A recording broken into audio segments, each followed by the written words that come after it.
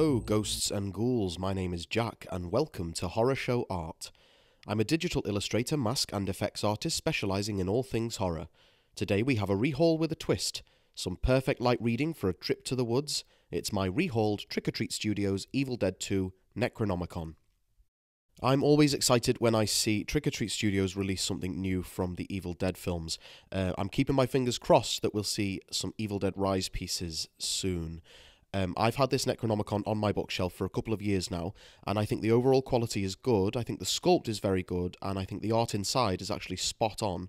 But there were a few little tweaks that I wanted to make to bring it up to its full potential. My first job was bending and curving the spine. These books come off the assembly line looking quite square, and the screen use book is very misshapen and sort of organic looking, so I wanted to get that spine rounded out. I then altered the binding so that the tabs covered the paper inside rather than the other way around. My next job was repainting the cover.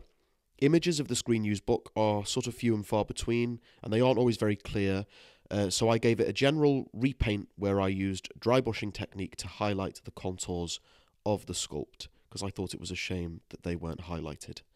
After this, I started work on the pages.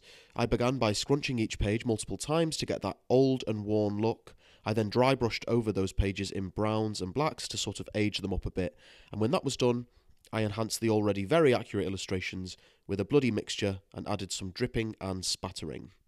The finished piece looks a lot more aged, worn and organic looking than the factory copy, and these were very simple fixes that I performed to get the book looking its best.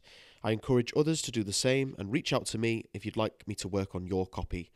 As I make room for my new Necronomicon I'm working on that comes direct from the movie moulds, I'll bid farewell to this piece soon and I'll offer it up on my Instagram.